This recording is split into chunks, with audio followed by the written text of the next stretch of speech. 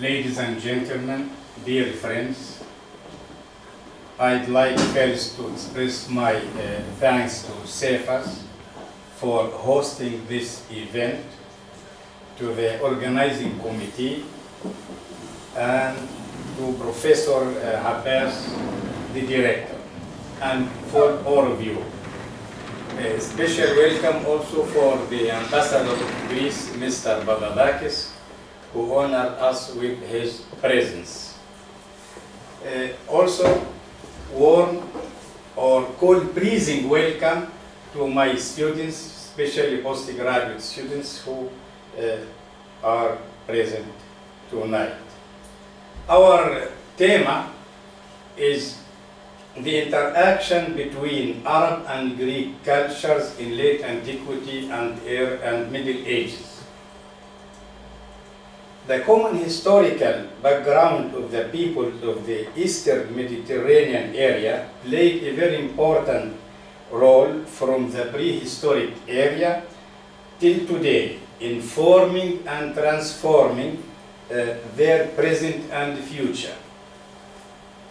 The continuous symbiosis of the different tribes and peoples of that area, mostly under an imperial government, had created the basis from the very beginnings of history for an unbroken, conscious and unconscious intercultural dialogue. The need for peaceful coexistence and fruitful cooperation had paved the way to invent, support, and accept various forms and means of communication. Through the long history, the diversity within and among the populations in languages, thought patterns, traditions, religions, and dogmas played a decisive role in accepting a non-dogmatic common instrument of expression as a modus vivendi. One of the most active and long-lasting instruments of communication is Greek language. Arabia and Greece.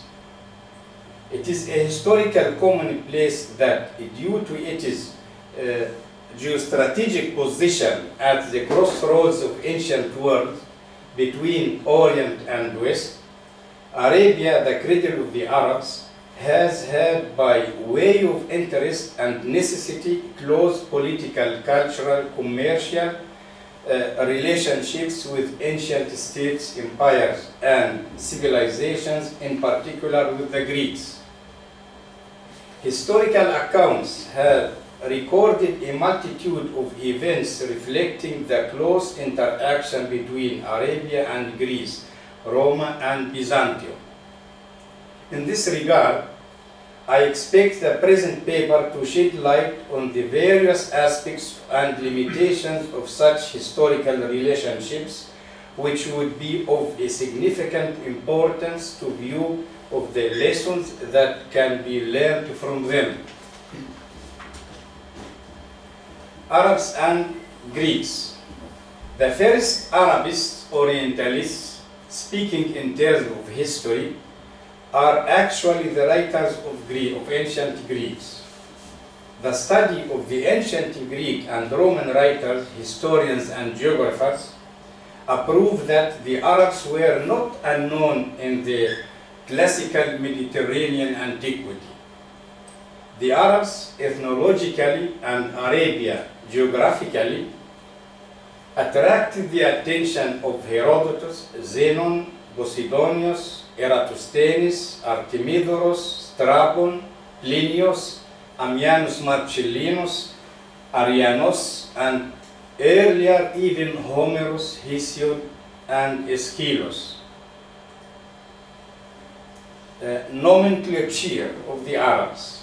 The term Sarakini, since the 4th century of our era and later on, replacing mostly the term Arabis Skinitis, according to Ammianus Marcellino. Greek sources refer to the inhabitants of Arabia with different names and characteristics. Sarakini, Mazikis, Camillari, Ellen, Arabs, Aravi, Aravites, Varvari, Likitis Erimu, Assyri, Hagarini, sons of Agar, sons of the desert, etc. The civilizational and cultural contacts that the Arabs had with their neighbors should have their roots in early antiquity. The cultural exchange of the Arabs, which had written down by the ancient historians, define the character of their relations with the other nations. The Arabs in antiquity export silk, spices, Smyrna, incense, and other luxurious products, and import everything. According to Strabo, the most ancient reference to the Arabs can be found in Homerus, in his Odyssey, Rhapsody 4, who refers to them as Erimvus, where Strabon and Posidonius identify them with the term Arabs, Arabius. There are many names and forms given to the inhabitants of Arabia through the Greeks and their language.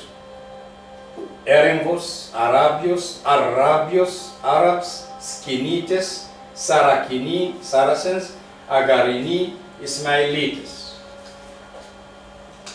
According to the Greek writers, we have two qualities of nomenclature with their semiotics, especially the medieval category, antiquity and medieval period, that is to say, before and after Christ.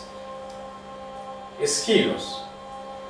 Earliest classical reference is in Aeschylus, the end of the 6th century, beginning of the 5th century BC, who in his theatrical work Prometheus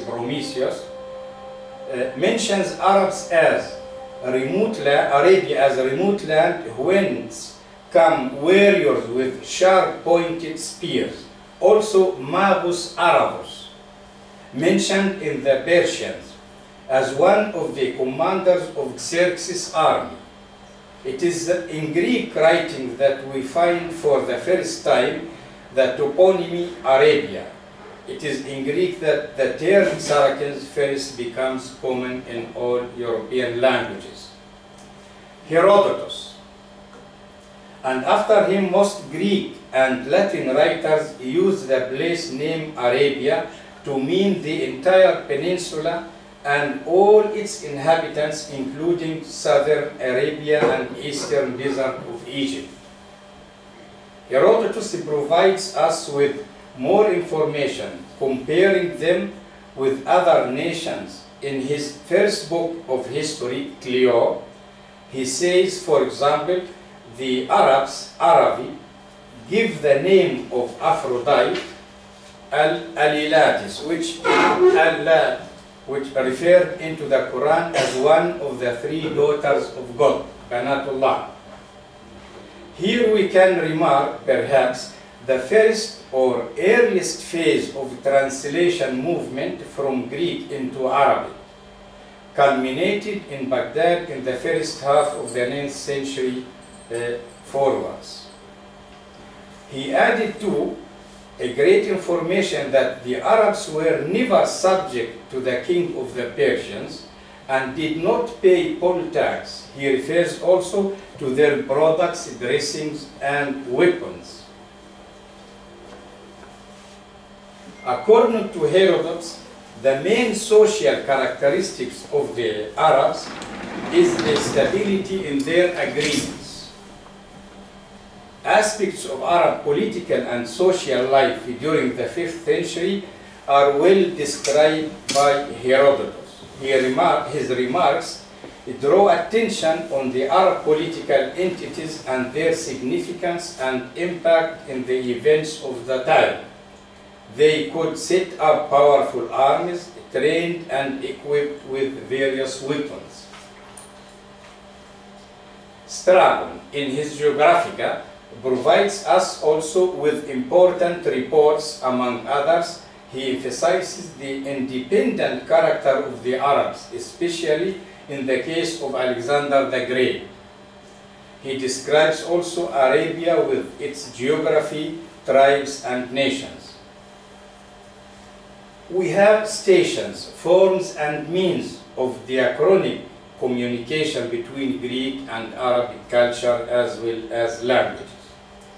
The rich history of that region provides us with some historical stations as well as diverse effective channels, forms, and ways of creating common ground of co-understanding. The Hellenistic era, the Roman period, the appearance and the spread of Christianity, the religious persecutions, the pre-Islamic Arab-Byzantine relationships, the rise of Islam, and the cohabitation with conquered peoples of the eastern provinces of Byzantium built the main historical stations where Greek and Arabic language had arranged their long life meetings, rendezvous in the past. Main stations. In the course of the long and unbroken history of the two languages, there were some striking and effective stations that brought closer both Greeks and Arabs, as well as Greek and Arabic-speaking peoples, so that it could be considered as a turning point in their evolutionary steps. The first and second Greek colonization between the 10th and the 7th century BC, in particular, on the eastern Mediterranean shores, together with their positive historical dimensions and consequences for the sake of the continuity of their civilizations, partially in different name and partially in different forms. Classical period, 5th and 4th century BC, where the Greek intellect, Diania, reaches its peak in every aspect of mental activities. Hellenistic period, Alexander the Great's expedition and the creation of a new world order ecumenism by collapsing multifarious forms of borders, by bringing closer and together different seemingly peoples, cultures, intellectuals, thinkers, perceptions, conceptions, traditions, religions, dogmas, institutions, languages, dialects, creating in this way the necessary presuppositions for cohabitation in every aspect of life, even in hopes, ambitions, and options. The successors of Alexander the Great, the Ptolemies in Egypt and Seleucids in Great Syria and Persia, had established a great historical bridge connecting in this way peoples, religions, and cultures in an identity transcendence level. The political choice of such way of governance acted as a protecting shield against the growth of tribal, ethnic, and religious egoism of their subject peoples. The meaning and the value of the Hellenistic period for both Greeks and peoples of the Eastern Mediterranean area, in particular the Arabs and their language, is of vital significance for their common long-run future.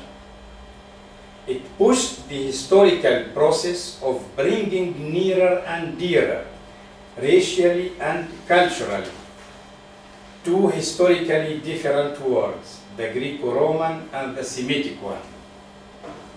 At that time, Greek influence upon the Arabic language was indirect. It exercised its impact on the more active North Semitic group of languages, that is Syriac, Aramaic, Hebrew, and that of the Nabateans of Petra and of Palmyra, Tadmor.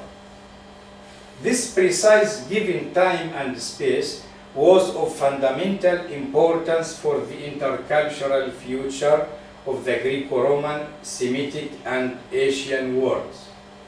It furnished the historical arrangements and political protocols for the Greco-Arab meetings with its serious dimensions and consequences for the two languages, not only as instruments, but also as a bearer and transporter of civilizations for both East and West. The language does not compose simply a totality of words, nor each word is simply a set of letters. Each word is a carrier of an idea, of a lifestyle. For this reason, perhaps one may understand the British poet Shelley's famous saying, "We are all Greeks. Our laws, our literature, our religion, our arts have their root in Greece." The Roman era adopted nearly the same way of their predecessors in keeping contact and close communication with their neighbors in the area, using different means and forms.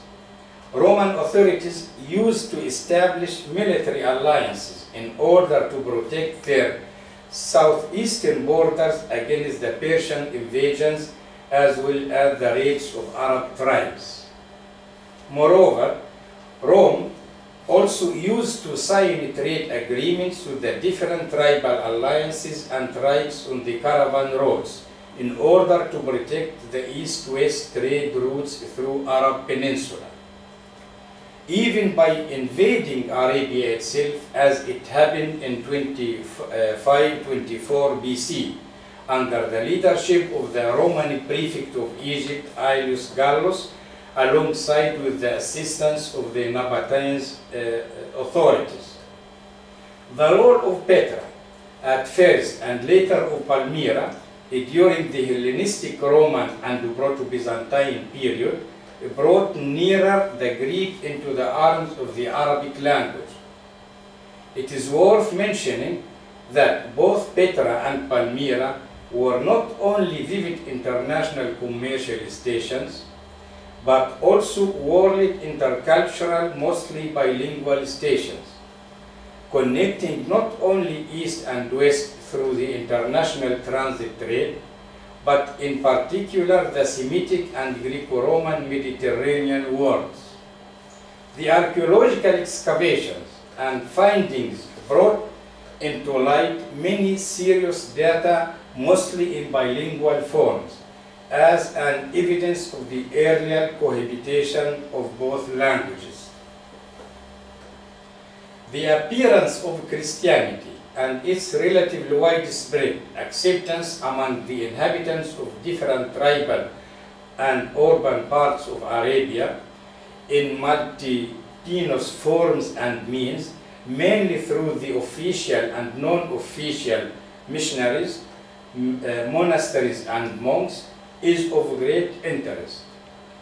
During this highly important Proto-Byzantine period, we trace the early translation of the Christian scriptures. There were also active participations of the Arabs in the ecclesiastical affairs, especially among the Arabs of Palestine and of the Ghassanids. The question of monophysitism is well known in the Eastern Church history. The role of the Nestorians, too, in eastern Syria, Mesopotamia, and of the Gulf area cannot be denied or easily ignored. The military alliances, foederati, during the pre-Islamic period between the Byzantines and the Arabs continue the earlier Hellenistic and Roman tradition in their political methods and military choice in the area. Characteristic examples can be considered those of the Ghassanids, Udra and Taghlib, as well as the Byzantium's official attempt of Christianization, as well as the ideological protecting shield against the Persian invasion and their efforts for Judaization of the already Christianized Yemenites in South Arabia in particular.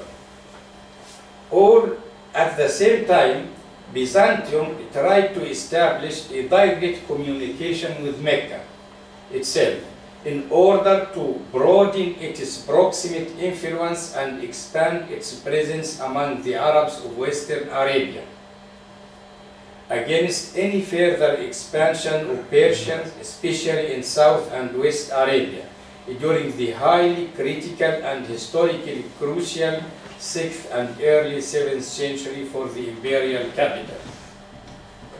Important and major station in the communication of the Greek with the Arabic language is the appearance and expansion of Islam, particularly in the area of the eastern and southern Mediterranean.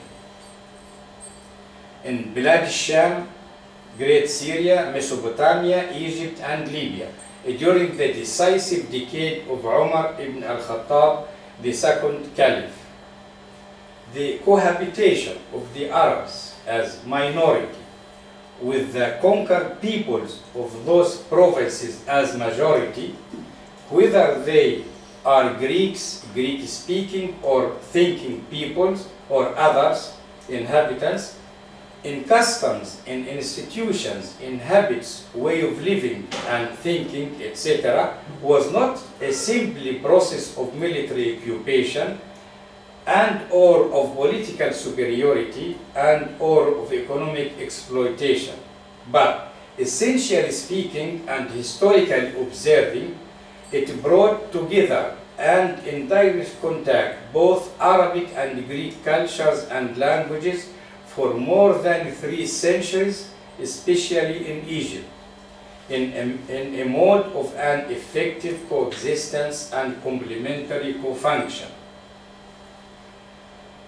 The evidence of the papyri, and the bilingual in particular, is very concrete and of great historical value for both languages and their future co-productions in numerous cultural and scientific fields, which will be culminated during the golden age of the Abbasid Caliphate in Baghdad. In the process of that established cohabitation, there are many historical factors which played their vital role. First of all, there are the war prisoners who played the major role and the utmost effective part as immediate and direct means and form of transportation and implantation of different models of thinking and living. Secondly, and also of great importance, is the military forces as occupying manpower with its needs for leading a civil way of living after the conquest and during their settlement, accompanied with the inherent sense of man by nature is sociable, and have the ability of exercising a way of friendship attack beyond the sound of weapons. This leads to more sociable tendencies, which is almost an inner and inherent need. As a first result of that human way of approaching, we can trace in many illegal and later legal mixed marriages. Such category of marriages will prepare the way and pave the path towards a new generation among the conquerors and the conquered. Here, a new need is created. It is the need of passaging and or messaging. The level of communication is naturally elevated from the physical into the sentimental, as well as into the mental and intellectual standard of interacting. Thirdly, the foundation of the Arab cities, at first on the edge of Arabia and later in the heart of the conquered lands, is a station, socio-economic and cultural consideration. Characteristic examples are the first 3 cities built between 638 and to 642, by the Arab state immediately after the rise of Islam and during the early conquest, precisely during the time of Umar, the second caliph. The new established primary Arab cities such as Al-Kufa, Al-Basra, and Al-Fustat or Tufustatun are of great significance in this direction. In Al-Fustat, the first Arab capital of Egypt, which replaced Alexandria and continued the historical role of the ancient Memphis, one may find the seat of Arab Egypt in newborn civilization. Al-Fustat, the later Cairo, continued to exercise its historical duty during the first centuries of Islam. Damascus will be the third Arab capital of the Arab Islamic State. Since the rise of Islam, it is the heart of the former Hellenistic world and the east-west crossroads in terms of geography and civilizational interaction. The cradle of multifarious peoples, religions, and civilization is now inherited by the Arabs. Baghdad, the so-called Athens of the Orient, which will play its historical role by its turn as main link for peoples, religions, philosophies, theologies, spiritualities, cultural expressions, languages, and dogmas. We can also add here the famous city of Al-Qayrawan, the Arab Carthage of Al-Maghrib. The next also essential station is the administration of the former eastern provinces of Byzantium, which played also a profound role in the complementary coexistence and co-functioning of both Greek and Arabic. It is due to this cohabitation of the two languages as unique means for covering the administrative needs of the Caliphate in Egypt that Arabic language essentially and historically managed to become a proper instrument for the transmission of Hellenism into the medieval Europe, reactivating and leading the Western European medieval perception into its modern way of thinking intellectually, mentally, and even sentimentally. The rise of Islam gave the idea. The Arab conquest paved the way. The Umayyad secured the road. The Abbasids adopted and assimilated the rich heritage of the conquered peoples from China to Iberia, granting the chance of one official language and one ideology, the Arabic and the Islamic thought or way of thinking. The existence of common means of communicating and way of thinking, that is Arabic and Islamic respectively, among different peoples, institutions, way of living, way of thinking and expressing, even of cooking, eating and dressing, and countless cultures and climates upon the land of Dar al-Salam was the biggest history station in world cultural dialogue. At that given time and space, both Greek and Arabic languages faced each other in equal terms of dialogue, of cooperation and peaceful coexistence for the welfare of a human being beyond name and form, face and faith. The translation movement was multidimensional in time and space. It was primarily born in Damascus and later culminated in Baghdad, especially during the Abbasid era. In Al-Andalus, the Western Caliphate of the Umayyads, in Sicily, even under its Norman occupation, and in Egypt of the Fatimids, where the antagonism was not only military and commercial, but mainly ideological and cultural. So the political and dismemberment of the Arab Islamic Caliphate acted positively for the sake of civilization through the multiplication of the cultural and agonistic centers in Dar al-Islam from Central Asia and India into Cairo and Cordoba.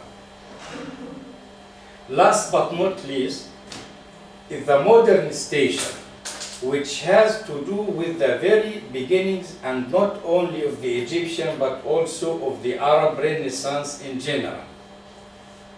At that historical moment, it is in France where Greek and Arabic met each other again, had their rendezvous. Europe by its turn, and for cultural and historical repayment reasons, facilitated the Greek thought or Hellenism of modern times to come into indirect communication with the Arabic through its translation, mainly from French into Arabic. A special reference should be done to the theater and epics. In this station of modern times, we can easily observe the continuity of the intercultural dialogue between East and West in the rebirth form of the coexistence and of the complementary co-function of both Greek and Arabic language. As the medieval translation movement resulted in the establishment of the primary Arab Islamic universities in Baghdad, Cairo and Cordoba, the modern translation movement, similarly to the medieval one, led to the establishment of Greek and Latin departments of studies at the Egyptian universities, to the foundation and flourishing of the Arab theater, proving that meaning and not the clash, the meeting and not the clash of culture. Thank you for your attention. Let me just very few words in Arabic. الحوار الحضاري ما بين الحضارة العربية والحضارة اليونانية لعب دور هام منذ أقدم العصور، بدءا بتواجد العنصر اليوناني بجوار حضارات الشرق الأدنى القديم وخاصة في وادي النيل وسواحل بلاد الشام، من خلال الهجرة اليونانية في القرن العاشر والقرن السابع قبل الميلاد، وهذا وصل إلى قوته بعد حملة الإسكندر الأكبر على الشرق في أواخر القرن الرابع قبل الميلاد.